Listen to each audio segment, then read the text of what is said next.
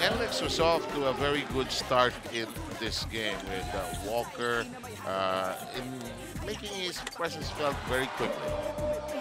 And it was 29-25, but I can't say enough about Joel Wright. He is a good import for the Hotshots, and he should be getting better as the games progresses. You felt that there were moments na unfamiliarity was an issue. Oh, definitely.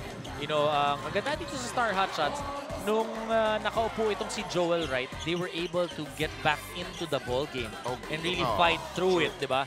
So, malaking bagay yun that your all-Filipino unit is you know, on one page and really trying to fight for your team.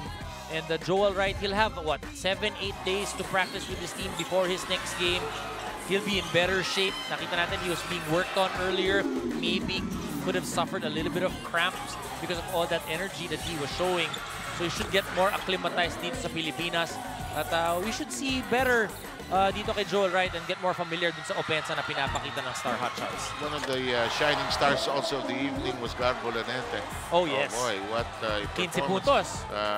Those big bombs that he released throughout mostly the second half. Especially in the fourth. Nakatatlo siya, di ba? And when it mattered the most, Wright was, of course, Walker was doing his usual stuff, but kay Lanete really helped boost the confidence of NLEX. Saka nung napapagod na yung Henry Walker for a while, he was able to defer to his teammates. Garbo Lanete was able to make those three-point shots. But let's not forget yung Star Hotshots.